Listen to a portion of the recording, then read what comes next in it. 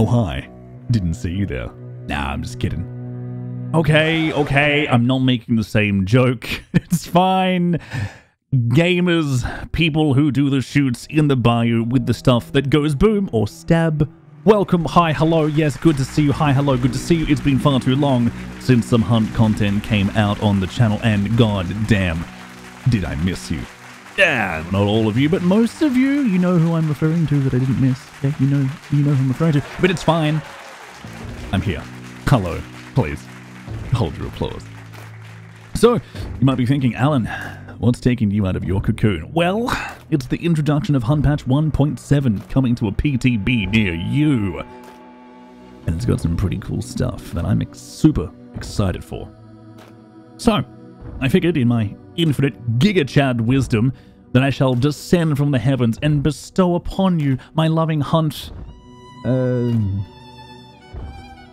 hippies? Hoes? Hunt hoes. Hunt people. Hunt people! I hunt people, my thoughts and opinions of this upcoming patch, because gosh darn, is it looking to be a good one.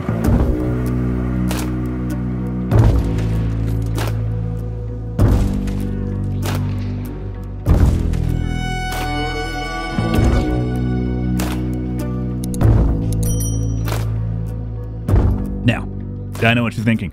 And you've been playing, and you've had a good run, and you've gotten some kills, maybe some bounty tokens, and then you hear it. The ominous sound of a dolch being fired at you. So you manage to maybe kill a player, and you get a bit injured, and you think to yourself, nope, no way, man. No way, game over. It's getting too tense. I'm just going to Alt F4 and save my KD. And then you come back into Hunt, and you're met with a new screen. That's right. A Reconnect screen. Now, the Hunt Showdown, after many years of this being a requested feature, has actually now added a Reconnect feature, complete with status indicator of how your hunter is, I suppose, currently going when you're not playing. So basically, when you rejoin the game after a sudden disconnect, hold it for, you will be treated to a do you want to reconnect screen, complete with the status of how your hunter is, like are they alive, are they down, etc. And you'll have a period of time in which to reconnect to the game. This has been a feature that has been requested for a considerable period of time. Like day one, really, week one, day one. You know, as I said, a considerable period of time. And although there was a lot of complaining about it not being in the game, it's nice that Crytek decided to finally get this feature put in. So, props. You know, kudos where kudos due. Anyway, moving on. Next bit, we have a new gun. Rolling on with the good news. Hunt decided to slap in a new weapon, baby. It's me clicking. Can you hear me clicking? It's me clicking. I'm so super excited. I'm really excited, actually. There's a brand new weapon. No. I will get back to you. Get back at your end of the video where you belong. Away with you, okay? Clickbait goes at the back. Just back. As I was. Hunt has a new weapon. They actually have a new long ammo rifle. And it's got 3 shots. But it's French? Anyway, it's called the Berthier.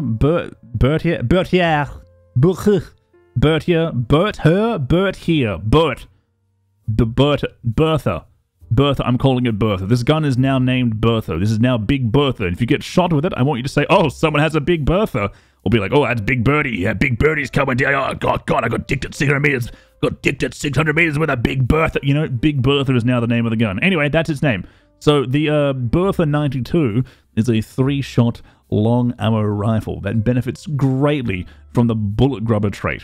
This is a gun that if you partial reload, it will actually eject all the remaining ammunition that's currently in the gun, meaning it's actually faster and more efficient to fire all 3 rounds before reloading rather than performing a partial reload, which is actually really, really cool. This is a weapon that will, like I said, greatly benefit from the bullet grubber trait, which it will allow you to catch 1, 2, or in fact the entire clip. You can just eject it and catch it with bullet grubber. But I know what you're thinking. You're saying, wait, Alan, how can you actually eject the clip and catch it if you don't reload, right? Like you have to reload the gun, and if you're only firing the quick math here, but if you aren't firing the gun, how do you reload it? Well, I'm glad I'm glad you asked that question, because not only is this a new long ammo rifle to the game since the Lebel, which is scary and awesome, on top of that, Bertha 92, other than having a bitchin' name, Bertha is also capable of being the first non-one-shot gun,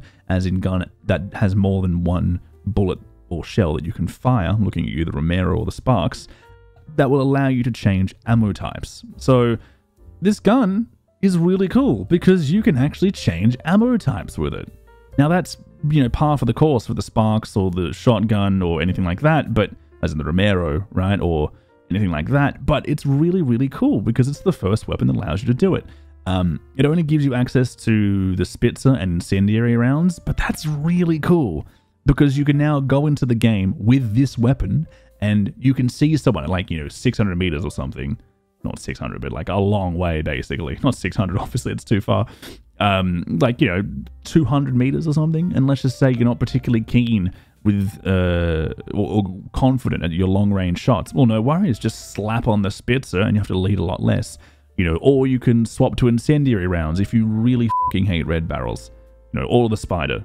And that counts too, I guess. So if you really hate those things, easy peasy. This is a really cool feature, so with Bullet Grubber, you'll be able to retain the ammunition and then slap in the Spitzer or the incendiary. Really cool feature. Fantastic. Good job, Bertha. It's all going to come down to the stats on the weapon for me if I use it a whole bunch. I like the fact it's better just to fire the 3 rounds. I like that a lot. I don't know the stats on the weapon yet. Really keen to see it. I don't know where it fits in the pantheon of weapons. That remains to be seen. Next up, we have some new traits. So switching off weapons onto something that we can all get behind. God damn it, no, I will get back to you. I will get to you when I get to you. So help me gosh, I will turn this wagon around and there'll be no ice cream for anyone. As I was. There are some new traits, and they've made their way into Hunt, and I'm super excited. Patch 1.7 is introducing 3 new ones. 2 of them kind of meh, one of them pretty great. And I'm going to cover the meh one first because that's just how I roll. So the first one's called Magpie. This is not just actually a really angry bird. It's also now a trait. The Magpie will allow a hunter to gain a 2.5-minute buff of varying usefulness upon picking up a bounty. So for 1 trait point, you will receive a version of an antidote shot, stamina shot, or regen shot determined randomly when you pick up a bounty, which will last, as I said, for 2.5 minutes. This, I think, is going to be a pretty good trait for new hunters and players alike. You get it extremely early in the bloodline. It only costs 1 trait point, which is great. I feel solo players are going to really gravitate to this one a little bit. And for 1 point, you can't really go wrong. It's not competing with Dauntless for 1 point value, but like nothing else does. And it's pretty okay. Yeah, I personally can't see myself picking this one up because I've already got a pretty full trait deck as is. But it's on the list. Yeah, it's on my list of traits that maybe... just maybe. Next up, we have Poison Sense. So, do you hate other people healing? Do you like the color green a lot? Do you like your opponent seeing the world through a puke green haze? Well, if you're one of those sadistic bastards, boy oh boy does Crytek have a trait for you. Poison Sense, also for 1 trait point, will allow you to see the outline of players, not just enemies, but players, meaning allies as well, who are poisoned within 50 meters. When using Dark Sight. Their aura will appear as a white outline, not an orange one, so don't freak out. It'll appear as a white outline, similar to what you would see for the event clues, like the pumpkins or the dream catchers before that. You will be able to see a white outline of someone who was poisoned within 50 meters. I think that's a pretty cool trait. It's very niche, definitely very, very niche. Like, poison ammo is already very niche, and Crytek have already gone on record stating that they want poison ammo on guns to be a PvE tool. So really we're looking at poison traps, or if you do actually bring it in for PvP purposes. I think it will give some more utility to things like hive bombs though, which makes hive bombs a lot better. Hive bombs are already fantastic, by the way. Hive bombs will f you. Like, hive bombs are amazing. And they've just made things like killing hives a higher priority than they already are, and you should already kill hives when you see them, absolutely, because, seriously, hives. But this new trait's pretty cool. I think using it in conjunction with allies, making callouts, pretty good, right? You can say, hey, this person's poisoned, push them, and you can run at them in dark side and track them and know where they are. Pretty cool. Pretty cool. I might pick it up just to tinker with some allies, give them more synergy. Yeah, maybe. Big maybe for me.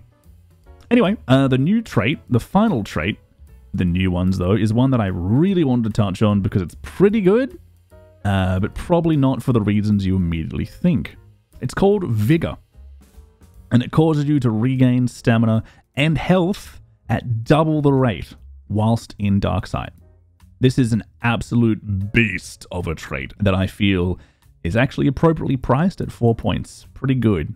Now, this sounds really good on paper, and it's pretty good in practice, because you can now get hit and then use dark side behind cover to speed up the regeneration of that health bar before you either then medkit back to full with Doctor, or maybe even a weak vid shot, which I'll get to. You're essentially trading vision for faster healing and stamina regen, essentially, because your vision goes dark because of dark side, audio goes a little bit muddy, but you get faster regen. So pretty cool. What I really like about this, though, are a few things, the indirect things. So number one is that this trait is an indirect buff to weak vitality shots. You can now use that dark side to regen up the bar and then weak vit to essentially full, and then regen a little bit more with dark side if you want. It's an indirect buff to weak vitality shots, which I like, since you can regen enough of a bar quickly, then weak vit the remaining bit, which is really, really good if you're using a 3 big bar setup. So if you're all 50 bricks, fantastic. I think that's an indirect buff to weak vits, and I love that. The best bit about it, though, in my opinion, is for when you're trying to chase down a bounty carrier team. Like, how many times has this happened to you? You've been sprinting after a bounty team that's running, you're meleeing every zombie in existence, you've got no more stamina left, but you've got to keep sprinting right after them, and you stop yourself, and then your stam regens slowly, and then more zombies come, and it just slows down. It slows down the rate at which you can chase a bounty team. And a bounty team, meanwhile, is just shooting everything because you already know where they are. So the indirect buff I love here is that you can now, with Vigor, you can now sprint to your heart's content, melee all the things on the way, and then casually regain your stam much quicker and just continue the chase. I think that's fantastic, and just fight more on the way. That's amazing. All the while, the bounty carrier team cannot do this, because if they do that, they'll waste their 5 seconds of empowered dark side, because to regain the stam, you need to use dark side, and while they're in dark side, they're just burning their empowered seconds if they haven't already used it. So that's brilliant. I really, really like that. So as is often the case in Hunt, it's the indirect changes I'm the most excited about. Having a better chance of chasing in a bounty team is just makes me very happy. Super excited for it. There were some cool changes to existing traits like Vigilant and Blade Seer, which used to be Bolt Seer, by the way, but Blade Seer now allows you to see items more clearly from further away. I think this is a pretty cool change, actually, since I love how Blade Seer and Vigilant work at the moment, but I've always been a little bit disappointed at the range and the vision of which it grants. But now I'm super excited to see that, because the items will be highlighted white, and you'll be able to very clearly see them from a distance. I think it was 25 meters for Blade Seer, and I think it was 25 meters for both. The distance is pretty good. Very excited for that. Being able to see traps and all that stuff through doors, through windows, fantastic. Mwah. Really good change to Vigilant and Blade Seer. Love it. Next up, don't you hate it when you're constantly clicking and clicking and you're trying to find the loadout you want, even though it's going to be the same loadout, but you've done this before and you died too soon, but you really just wanted to use the dot? Well, it doesn't matter. Crytek have released loadout presets. Yeah! Super excited for this. Basically does exactly what it says on the tin, though. I don't need to talk about this much. It does what it says on the tin. You tick the boxes, you set it as a loadout, then you click it to purchase. You click it and it will purchase and equip items in future. It's pretty freaking nifty. Right? Loadout presets. Can we just have a round of applause and a moment of silence for our non-loadout preset brethren? Right? Fantastic. I don't need to say it's about time, because I'm just happy it's in. Yeah? And finally, the bit you've all been waiting for. Changes to existing maps. This is a pretty sick move on Crytek's part. Very exciting move, because they're showing us that they're willing to go back and just update old compounds that weren't particularly great to fight in parts. as well as prove that they're committed to keeping the game map alive, as well as by supporting the older maps rather than the new shiny DeSail. DeSail is not as shiny as it once was, but still the shiniest map, and they're going back and touching up the old ones, which I love. So Crytek have a history of going back and making changes to compounds in the past, a little bit. Like they've added ladders here and there, or a roof to get across things that wasn't there before, you know, a la Salter's Pork, etc. Or Goddard Docks. They've just added little bits and pieces, but they've never really gone out and catalogued all of them. Sometimes they have, sometimes they haven't. And some of the bigger changes they've made now, they're now telling us, they're now going through it, and I'm very excited.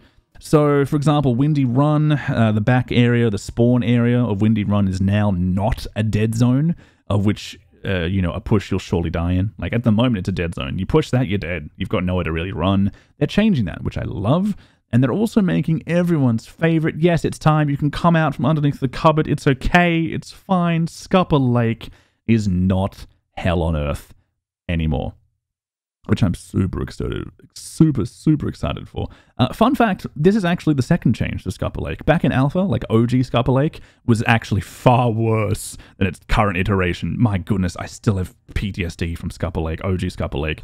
But its current iteration is not as bad as what it originally was, if you can believe that. And it's actually getting changed for a second time, so I'm super stoked for that. So making changes to this map would have just been enough for me. But for just many compounds to get this treatment, this is a beautiful move on Crytek's part. I'm not going to go into all the maps and all the changes to them because I truly believe you should experience some of this magic for yourself, right? I should not ruin it for you. I'm not going to fucking tell you what your Christmas presents are. But if you are that kind of person who wants to know what the gift they're being given, by all means, go and check the dev stream. It's easy to find this information online. I, however, am not going to ruin it for you. And that concludes the roundup for patch 1.7. This actually went a little bit longer than I thought, but man, there was a lot to cover. But the dev stream did this in like an hour plus, and I knocked it out in under 20 minutes, so, you know, whatever, you.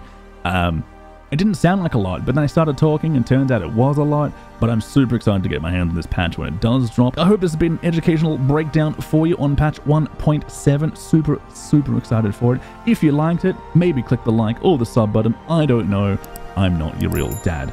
But if I was, I'd be telling you to do it or you're grounded. Anyway, that wraps it up here, gang. Hope you've enjoyed it. My name's been Alan. I'll see you in the bayou. Peace.